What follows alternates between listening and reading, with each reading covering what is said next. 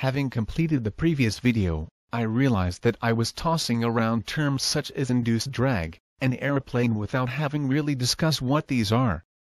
I certainly hope that this oversight on my part did not reduce you to a confused, weeping mass. Drag in an aircraft is made of two components: parasite drag and induced drag. Parasite drag is not caused by a giant parasitic creature hitching a ride on your aircraft, although that would probably make your flight a lot more interesting. Parasite drag is actually mainly made of skin friction drag and form drag. Let's look at skin friction drag first. An aircraft moving through the air is having to move through trillions of air particles. Here is the skin of the aircraft, and here are a load of air particles. These air particles are too far away to be affected by the aircraft, but these three will be. In this very slowed down film, you can see that as the aircraft moves, though the air particles close to the skin are absorbing some energy from the aircraft and are accelerating to the aircraft's speed. Air particles close to the aircraft move closer to the same speed than those that are further away. This absorption of energy by trillions of air particles is what causes skin friction drag.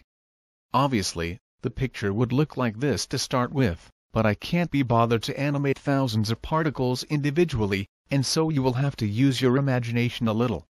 Hopefully, you get the gist though. Next, form drag.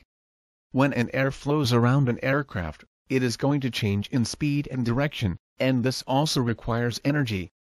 Again, this energy comes from the aircraft, and this is what causes form drag. A nice aerodynamic surface helps to minimize form drag, like the majestic, elegant, and sleek British Comet airliner. However, surfaces that abruptly halt the smooth flow of air maximize this kind of drag, and it is generally considered that this was the main point of failure in this Elysian aircraft of the early 80s.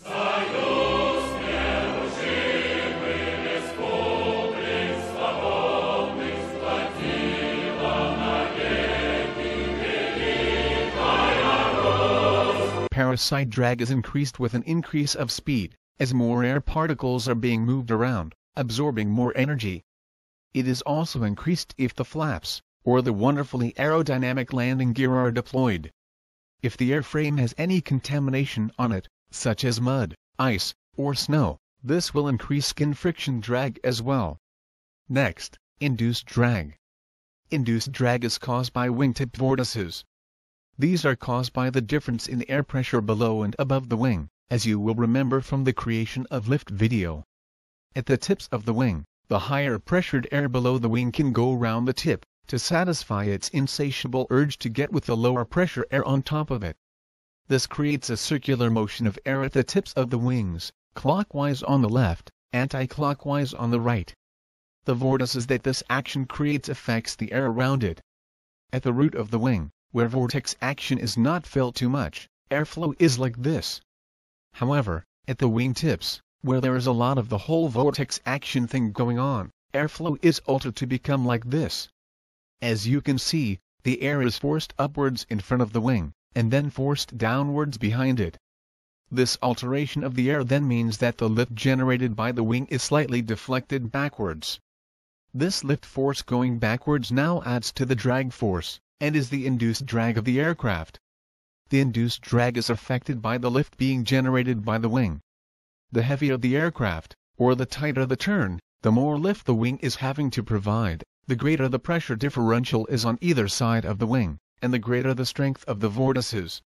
As I said in the previous video, more lift means more induced drag. Wings that are long and thin are also good for reducing induced drag, as less wing is covered by the vortex-affected air.